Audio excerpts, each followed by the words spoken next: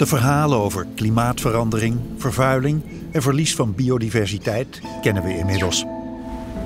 Stel nou eens dat we de natuur niet meer verdringen en vernietigen, maar dat we samenwerken met de natuur. Stel dat we onze maatschappij zo inrichten dat alle organismen om ons heen ook de ruimte krijgen om te leven. Stel dat we met onze spullen ook een bijdrage leveren aan gezonde lucht, schoon water en vruchtbare grond. Stel dat we in een harmonische, symbiotische relatie met de natuur leven. I want a new narrative. I want it to be creative. I want it to be scientifically based. I want it to be able to give people of the generation that wants to live in a Symbiocene rather than an Anthropocene reason for hope, reason for thinking that there's work to be done, there's creativity to be undertaken. Milieufilosoof Glenn Albrecht is de bedenker van een nieuw tijdperk, het Symbioceen, en een nieuwe taal om dat tijdperk te beschrijven. Een tijdperk waarin de mens volledig met de natuur samenwerkt.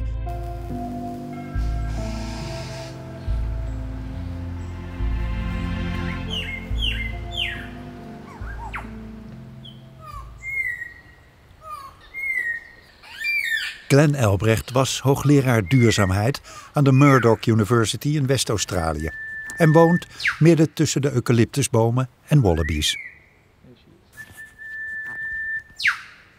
The native wallaby that lives in this area is called the red-necked wallaby, and the property is really a sanctuary for the wildlife. We're not a productive farm in any meaningful way, apart from our chickens and a few vegetables. So Wallaby Farm is the home of the redneck wallabies, and we hope that they find it a peaceful and safe place to live out their lives. And there's certainly at times plenty of them here. Hij noemt zichzelf het liefst milieufilosoof en ziet een nieuw tijdperk voor zich.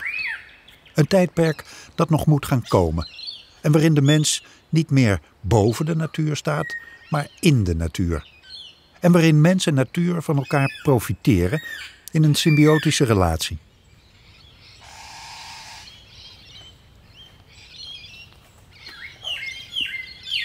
Well, it does engage the science of symbiosis as it's been developed over the last couple of 100 years. The idea that life, particularly complex life, exists by these interrelationships, mutually beneficial relationships, usually between different organisms at various scales.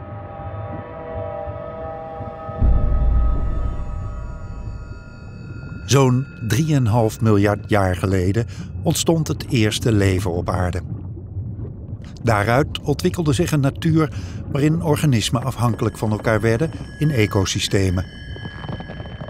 Veel organismen gingen onderlinge relaties met elkaar aan die gunstig waren voor beide partijen. Soms werden ze zelfs zo afhankelijk van elkaar dat ze eigenlijk niet meer zonder elkaar kunnen voortbestaan. Een fenomeen dat bekend staat als symbiose. Humans are a relatively recently evolved life form. Homo sapiens have been around for 200,000, 300,000 years. We've emerged from other life forms through Darwinian evolution, and we've also we could express it as a form of evolution by symbiosis. We've discovered that humans, for example, have microbiomes that keep us alive and healthy and even affect our moods. In our guts. In our guts, yes, our gut microbiome. So we discover that we're actually not a purebred species, that we consist of many other species, parasites, viruses, bacteria, fungi, that are all part of this great, we call it the web of life. This interrelationship is critical for what it is to be human and to understand what we are. For me, it's the most important discovery we've made as humans in the last 200 or 300 years, and yet we haven't incorporated discovery about what constitutes a human being into our policy, into our ethics, into the politics. So we're floundering at the moment, and I'm doing my bit as a thinker to try and sober us up, to get us to think about what we really are. De mens heeft de natuur de afgelopen 2 eeuwen flink op de schop genomen. Onze kennis en onze machines ontketenden een nieuwe kracht die het aanzien van de aarde dramatisch heeft veranderd. Een kracht die ons weliswaar veel heeft gebracht, maar die nu wouden wegvaagt, ecosystemen vernietigt en diersoorten uitroeit. We hebben het tijdperk waarin de mens het aanzien van de aarde bepaalt zelfs een naam gegeven: het Anthropoceen, naar het oud-Griekse woord anthropos, wat mens betekent.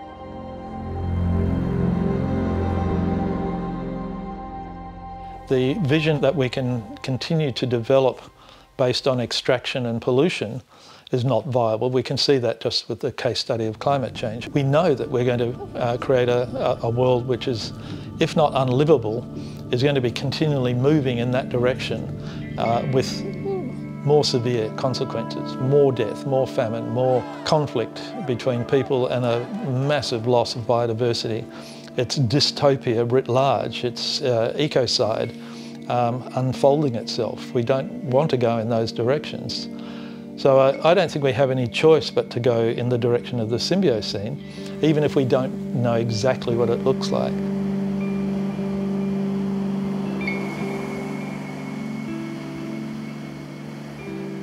So in order to bring it about, we have to shift from extraction and pollution into a model of living, a human life, our cultural, technological and every aspect of life, which is in harmony with what we see in the structure and processes of life in the rest of the biosphere.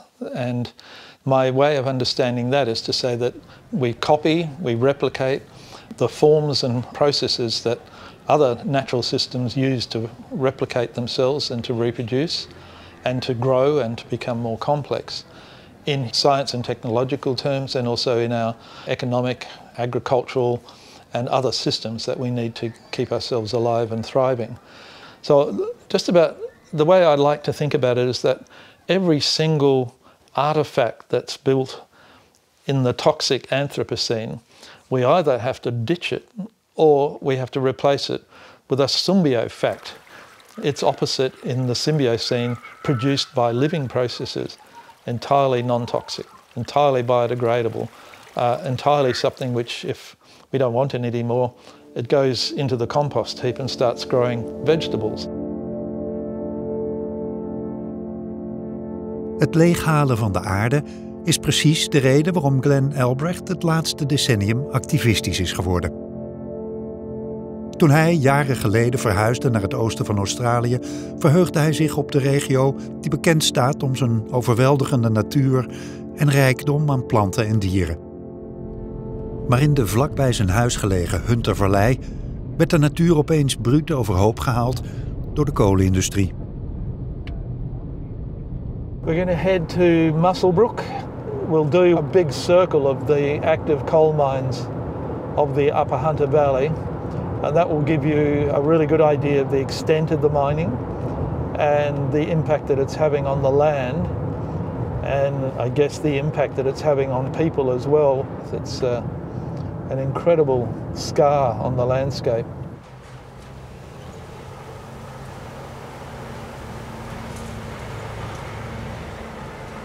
I mean, this place used to be called the Tuscany of the South. Rolling green hills, beautiful scenery. It's famous for its thoroughbred horse studs and its wonderful vineyards, but also now infamous because of the coal mining that you can see behind me. So it's a huge area for black coal, and it's mined using the largest machinery we have in the world for mining. And bucket load by bucket load, they take the coal out of the strata of the rocks here. The people who live close to these mines were experiencing a distress that's linked to the loss of their quality of life in a landscape that they once loved. once we've felt part of. And so I felt a similar sadness and a similar distress when I first viewed what was happening to this valley. And you have to appreciate that it's hundreds of square kilometres when you think of the cumulative impact of mining in this valley. I mean, these people were familiar with beautiful clear skies, unpolluted water, a night sky that enabled you to look up at the stars and the Southern Cross and the Milky Way without any trouble whatsoever. But now we've got polluted skies, we've got polluted water, the air is foul, there are explosions every few days as they detonate the panels that reveal more coal. And the trucking and the cars, it's all to do with mining. This used to be a very quiet rural area.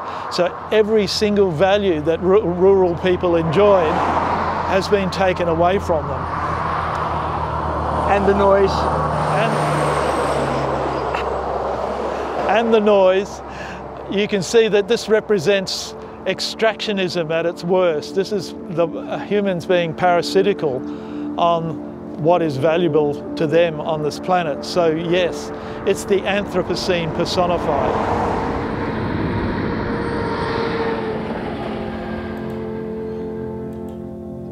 Het gevoel van Albrecht en de mensen die dicht bij de mijn wonen was voor hem als milieufilosoof aanleiding om te gaan zoeken naar woorden die te maken hebben met wat mensen voelen als het milieu om hen heen sterk verandert.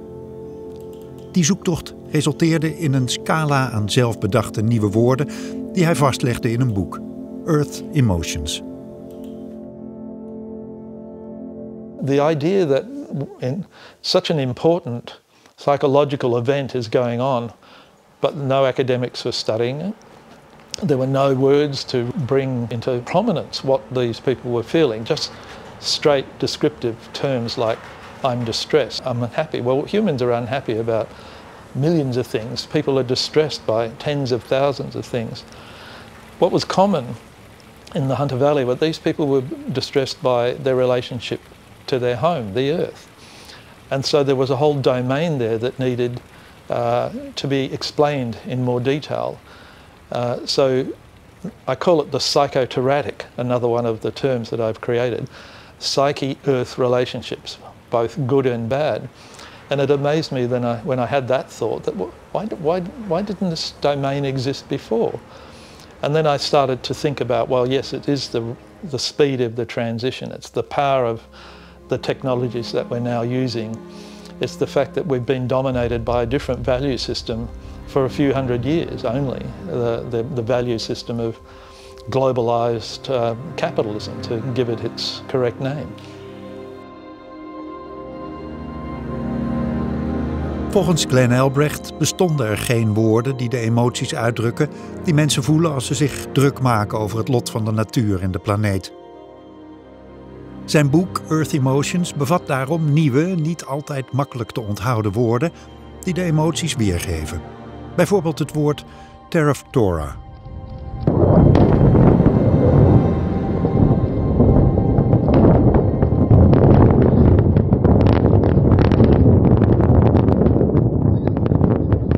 Terra, the earth, and fora, I call them terraforans.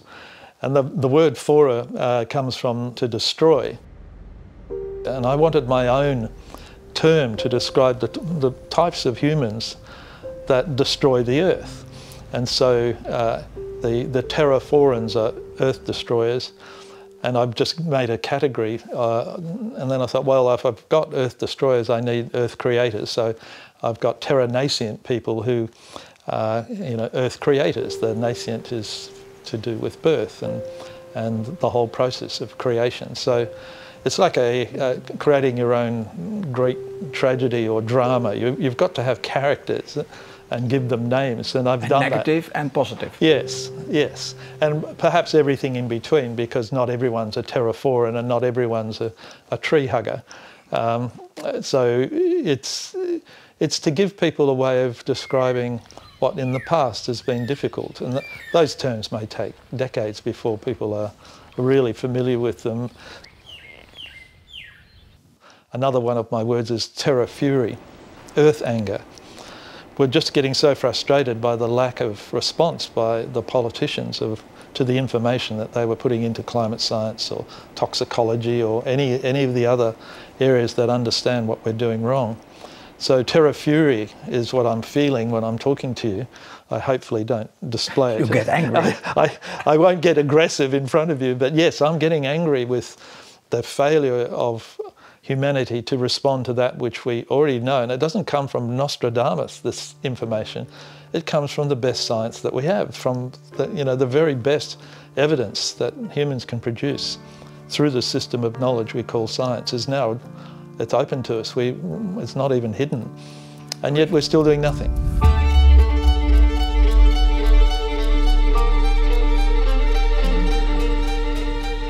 But our culture, our architecture, our technologies, they all need to start building this idea of symbiosis into what they do.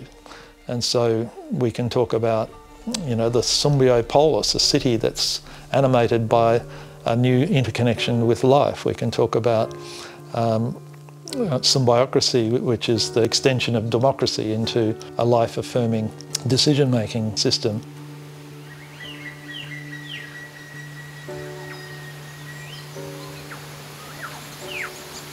What we have to do now is shift the focus from using nature in a way which is benign and non-polluting at a subsistence level or a hunting and gathering level to one which is highly sophisticated, highly technological, intensely creative, self-reflective, so that we're constantly improving it and constantly trying to figure out better ways that we can achieve this benign relationship to the rest of life. Now, I'm a philosopher, not a scientist, so I'm not going to come up with a Nobel Prize winning idea about the technologies that we need to do this. Technology is simply means for me some kind of medium between human intelligence and the resources of the natural world.